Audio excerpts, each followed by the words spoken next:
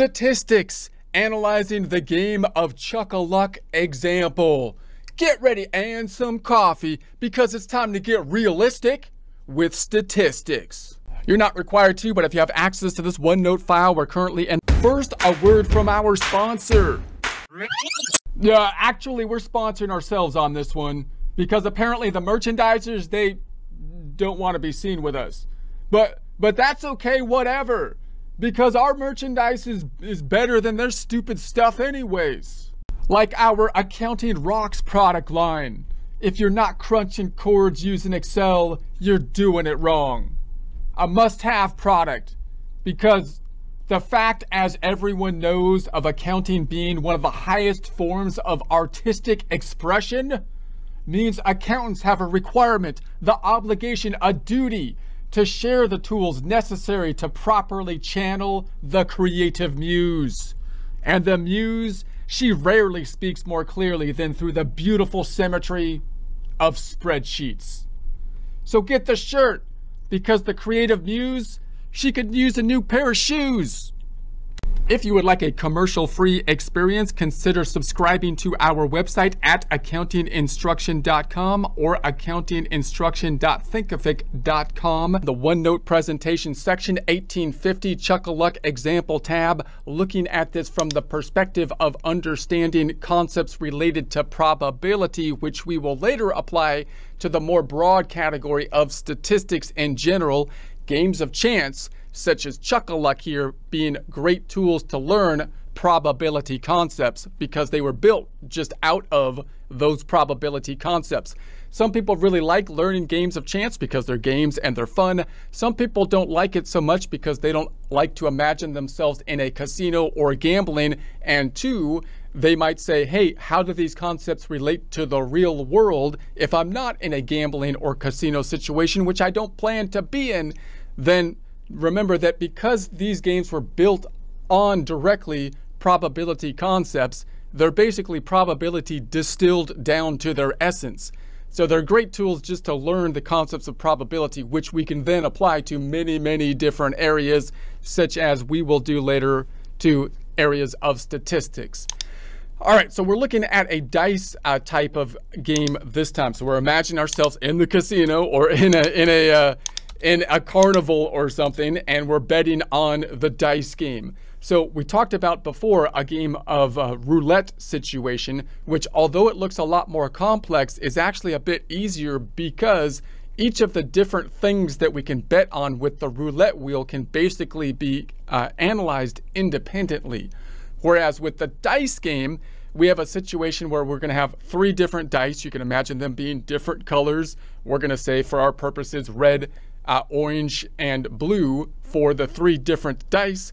And we have different payouts for each outcome, or different outcomes for the different dice, which is a little bit different than many of the things we saw with the roulette type of wheel, where you have one outcome that you can basically analyze, either betting on one number or betting on red or black or even or odd, and so on and so forth. So we have to think about two things when we analyze the expected value, which is the thing that we want to know to see whether or not the game is fair or not. Remembering that if we're in a casino situation, there are two big categories of games we can think about. One is where there's a pot and you're betting against other players in the casino. That would be something like a poker game, or if you're at a horse race or something like that. You're not really betting against the house, you're betting against the other people. And how does the house make money? They just take a percentage of the winnings. They take a percentage of the pot, they take a percentage of the horse race before they give the money out to the winners of the horse race. So you're basically just paying a fee for the service of putting on the horse race and running the numbers. If you're talking about a betting against the house, such as if you're in a blackjack situation, the Chuck-a-Luck here, or a roulette or a craps situation, then how are they going to get paid? Well, the odds in the long term are not going to be favorable to you. They're going to be favorable to the house in the long run. So in the short run, you would expect that you could win, right? But in the long run, the longer that you play, you expect that you're going to lose. The house is going to make their money almost certainly if they have a full group of people playing, because that means that they're playing basically on the long term as different people shuffle through playing the game for the casino, which means they can basically count or think about how much they're going to earn fairly systematically. So you might say, well, I don't ever want to do that. Well, you might say, but if you were on an investing situation, like you're invested in the stock market, it's the same concept, except that in the long term, you would expect to have a favorable probability. So you might lose in the short term, but you're expecting that you're more like the casino in that case, that in the long term, you can have some predictable returns, is at least the hope. And then, of course, if you're playing against a friend, you would expect that you would want even odds, right? So each of them have their place, right? Unfavorable odds, of course, you're going to be unfavorable if you're at like a charity or a casino. That's how you pay the charity or casino, right? You can see if they're dishonest or something and you think that's manipulative, that's another thing, but that's how it's going to work. And then you would want favorable odds if you're investing, of course, or something like that. And you would want even odds if you're playing against a friend and you're just having fun playing some kind of game that has chance related to it. In this game, we've got the 3 dice, and then the other thing that we have to think about is the payout. So the 2 things to see if it's fair or not will be the odds of the outcome and then the payout. Now, the thing that's tricky here is that we don't just win with one particular outcome. We could win if any of our number comes up. So say we choose a 4, we throw 3 dice. Well, you can win multiple different ways. You can have any of those dice could come up with a 4 and you have 1 4. Well, then you win. What's the payout? You'd get 1-to-1 payout if that happens. What if you get 2 4s? If you get 2 4s, then they actually pay you 2-to-1. So if you put $1 down, 1 chip down that represents $1, they put another chip on top of it. You take the 2 chips back. 1 is the winning, 1 is your original investment or bet. If you put $10 down and you win, then they're going to be putting the $20 on it and in chips, right? And you get your $30 back, 10 is the original investment. And then you could get all 3 of them to be 4s, in which case they pay you 3-to-1. So you have 3 different ways to win. That's why it looks very enticing. And it also is fairly easy. It's less complex looking than when you look at something like a roulette wheel or craps, even though, as we'll see, the odds for them winning there are better than here. But the simplicity of it is kind of nice when you're just sitting there and you just want to roll the dice, and then if you get your number, then you win something, right, is the idea. So in any case, let's take a look at what it looks like. So now I have to analyze these 3 different things that could happen. So we have to break them down one at a time. First, what are the odds that you get 3 numbers? All 3 of them come out. If we bet 4, they all 3 come out to be a 4. Now you have 3 dice. We have a red die, an orange die, and a blue die. What's the chances that they all come out to be a 4? Well, our number, which we'll imagine is a 4, has a 1 out of 6 chance on the red die to come out. And so what's the chances of that happening? It's going to be 1 out of 6 if we look at it from a percentage. And then, of course, the same is true for the orange die, and the same is true for the blue die. Now, these are all basically independent from each other, even though we're rolling them at the same time. The outcome of the red die should not have any impact on the orange die or the blue die. Same for the orange die versus the red die and the blue die, and so on and so forth. So to get all of them come out to be 4, we'd have to multiply these out. So 1 times 1 times 1 is 1, and then 6 times 6 times 6 is going to be 216. So 1 over 216 is this 446.46%, which you can also get to percent-wise. So looking at it from decimal standpoint, 0.1667 times 0.1667 times 0.1667 is going to, if I move that decimal 2 places over, give us that 0.46%, which again is very low odds that we're going to get all 3 of our number. Let's look at the highest probability thing that's going to happen, that being that we lose, of course. And so what are the odds that we don't get any of our number? We have 3 dice. We bet on a 4, and none of them come up to be a 4. Well, with the red dice, we have 5 that are not our number out of the 6 numbers on the dice. So that's, of course, going to be 5 over 6. And then on the orange, it's going to be the same. The blue is going to be the same.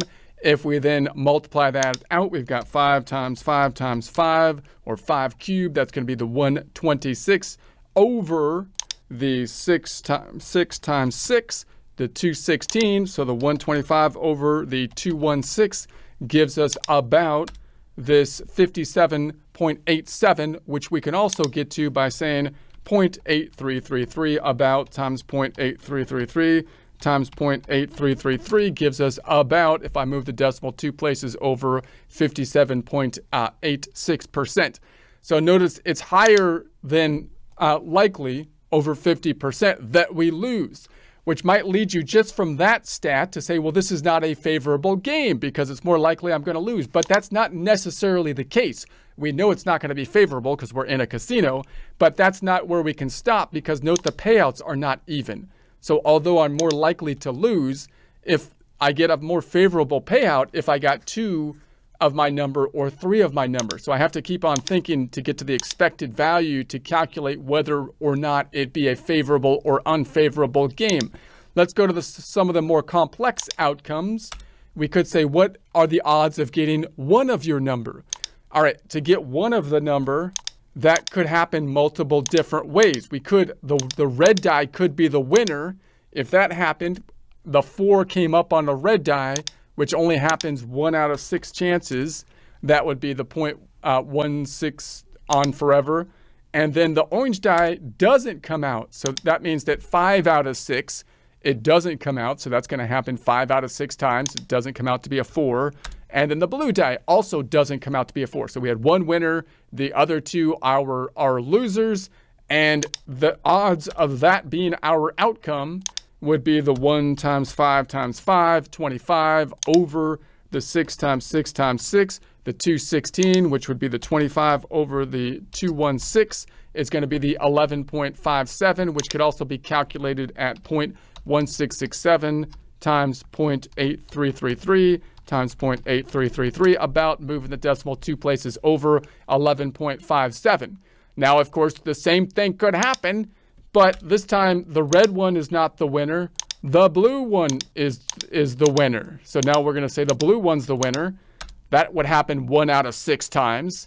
And the orange one is a loser, and the red one is a loser. Both those have an odds of happening also, once again, at the 5-6. We have a symmetrical situation that we saw up here, the 1-6, 5-6, 5-6, but now we have a 5-6, 5-6, 1-6, which is going to still add up to 25 over 216, which still comes out to the same odds of 11.57. And then finally, of course, we can have the winner being the orange die, which often might be a yellow die, but whatever. Orange die. So it's the 1-6, and then the red die is a loser, and the blue die is a loser. So we had 1-6 red winner, orange loser, blue loser, red loser, orange loser, blue winner, red loser, orange winner, blue loser. Symmetrical outcomes, once again adding up to the same probability of the 1157. So now I can add those up, those 3 outcomes, which is 11.57 plus 11.57 plus 11.57, which gets to that 3472. Okay, so then we can say, all right, then what's the next option that could happen? We could win 2 times. So 2 of them are winners. 2 dice are the winners. And that's when we get paid the 2-to-1, right? So they're going to say, what are the combos?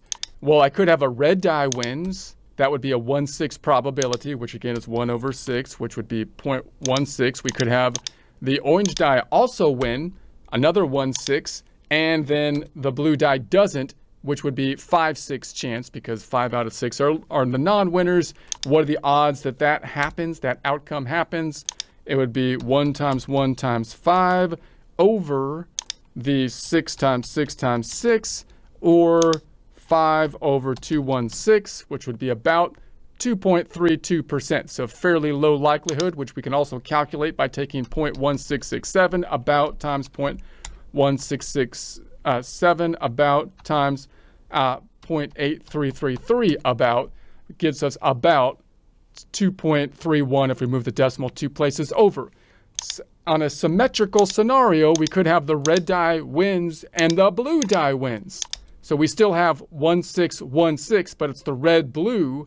And then the orange one is the loser, which is the 56, which is the same calculation because it's a kind of a symmetrical outcome. And then lastly, we could have the last combo, which means the last two win. Orange wins 1-6, blue wins 1-6, but the red is a loser, 5/6 chance for that to happen, which is a symmetrical outcome, giving us the 2.31 if we add those odds up.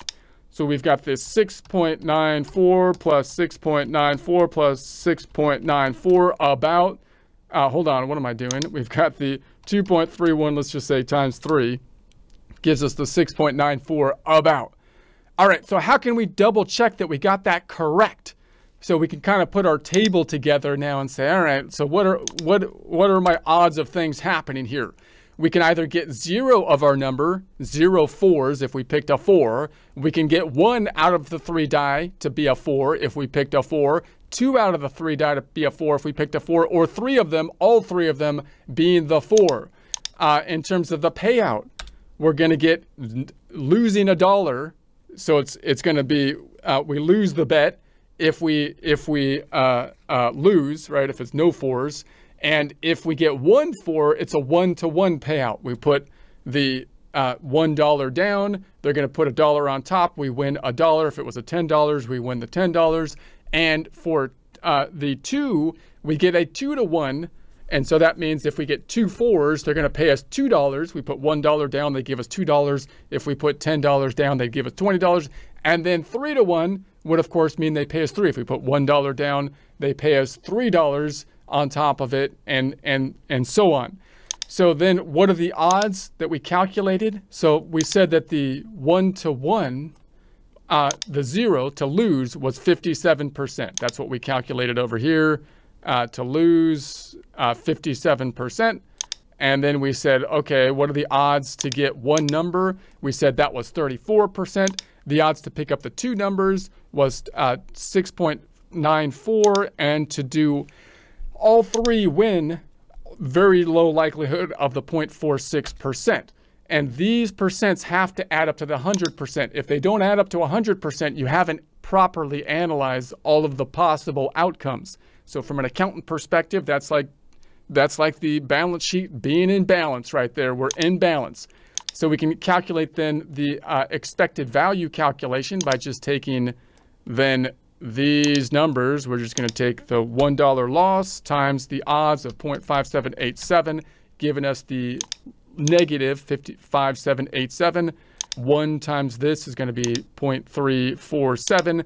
The 2 times that is going to be 2 times 0.094, gives us, hold on a second, the 2 times the 0.094 is going to give us, I think I punched it in the calculator wrong, 2 times 0.0694. I think I went dyslexic or something on that one, but sorry about that.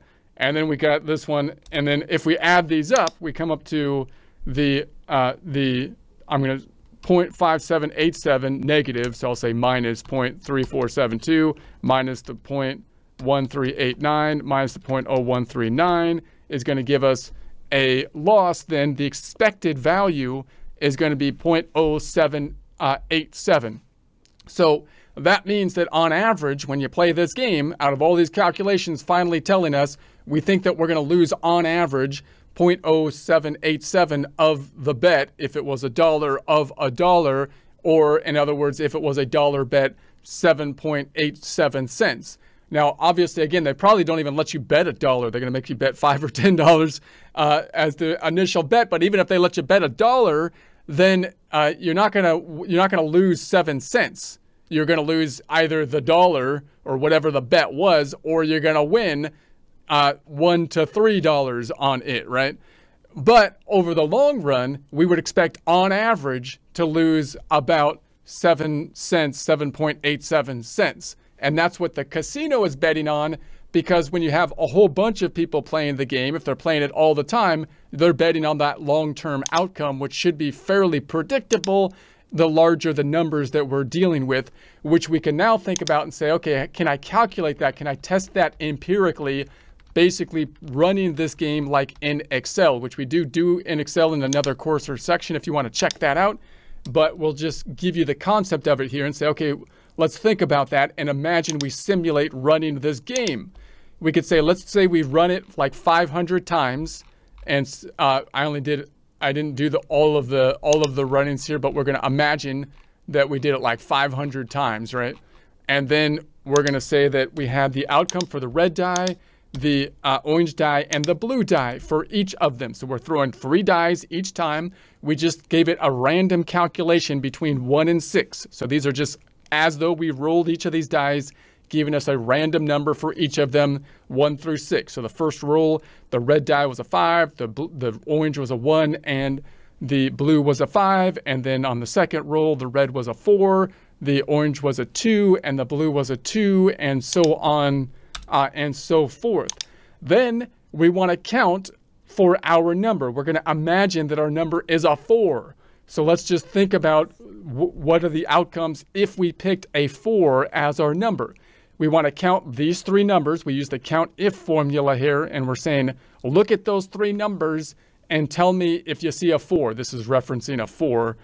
So this one didn't have any 4s. This one had 1 4. This one had no 4s. 1 4, 1 4, 1 4, 1 4, so on and so forth. Here's a 2 4 scenario, and so on. So those are our counts of 4s. So now we want to basically put the count together and say, all right, what happened after 500 spins? So our buckets are going to be 0, 1, 2, 3. And then anything over 3, there shouldn't be anything over 3. These are the ends of the ranges, meaning I want to see how many rolls had nothing, less than 0 to 0. They are whole numbers, so we're just going to hopefully pick up all the ones with a 0, which I could have also done with a frequency formula. It's what we're using here. We can also have used a count if formula, which we get into more detail if you want to look at it in Excel. So we counted the zeros to have 299, where we had of the 3 dice. That's how many times it came out that we didn't get any 4s.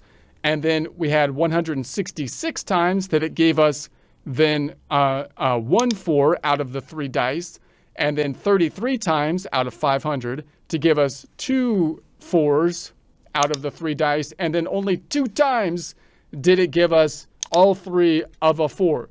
Now, if we add those up, it comes out to 500, 299 plus 166 plus 33 plus 20 plus 2, because we did the simulation 500 times, imagining we sat at that chuck-a-luck table all that time.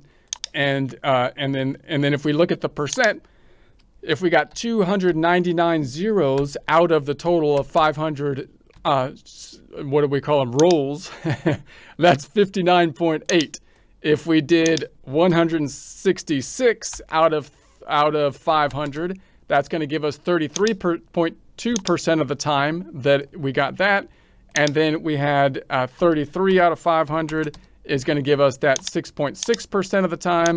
And then finally, the 2 out of 500 is going to give us that 0.4% of the time. These percentages adding up to 100. That's our outcome in terms of not total numbers, but percentages.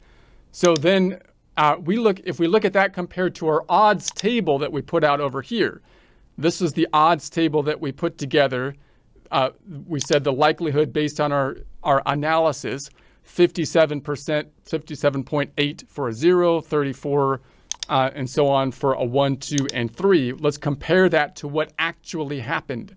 So now we're going to say we thought that about 57.87. We ran it 500 times. The difference is pretty close. It's not exact. If you kept running it in Excel, you can keep on shuffling the numbers.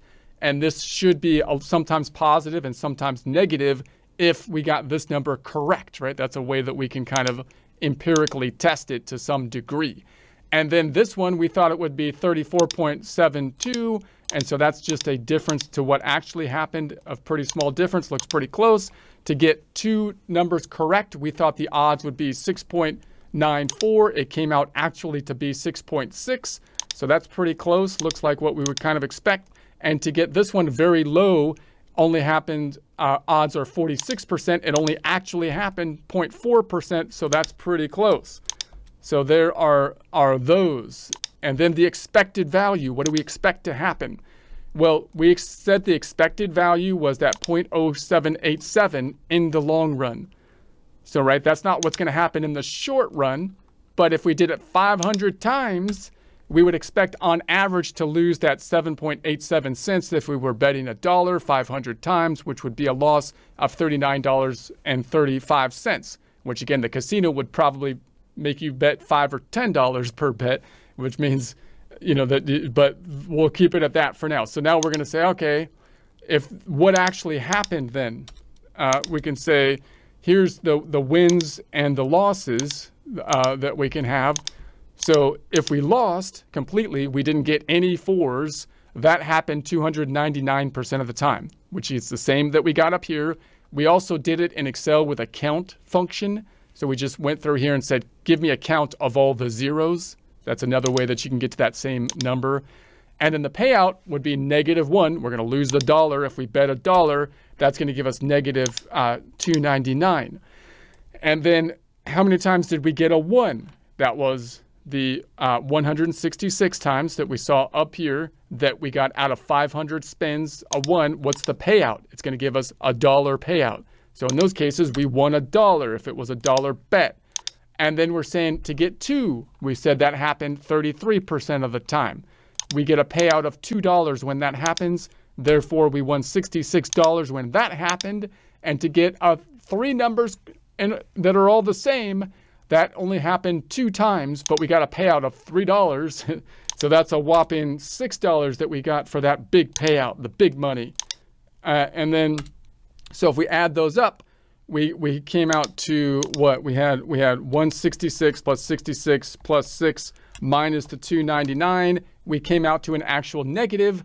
After sitting there for 500 spins of the dice, we have a negative. We're down $61. But hopefully, we got free drinks or whatever if you're into that, and they got free. Maybe they comped our room. You know, we try to get some free stuff out of them, at least enough so that we can just hang out there and break even. Is but it's probably going to be more than that, because obviously they're going to make us pay $10 per bet, which means you're going to have to get more free stuff in order to, you know, to break even.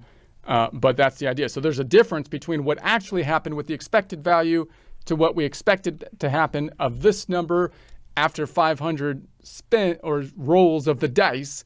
And then, of course, if we kept shuffling this, you would expect this to sometimes be positive and sometimes negative. If you want much more detailed analysis and just look at the formatting in Excel, we have another course or section on that. But that's the general idea. So what we're doing is we're playing the short run as a player and just saying, hey, I know I'm going to lose in the long run, but I'm going to in the short run possibly win, and if I do, I leave, right? And then, or I play the long run and I know I'm going to lose, but I'm going to try to get it back with free stuff that I get out of the casino for hanging out there and just hanging, and that's going to be the idea. But if we're in an investment situation, it would be the reverse. We would expect we might lose in the short run, but in the long run, we expect to win because hopefully we're investing in stocks and whatnot that have a favorable long-term odds to us. Okay.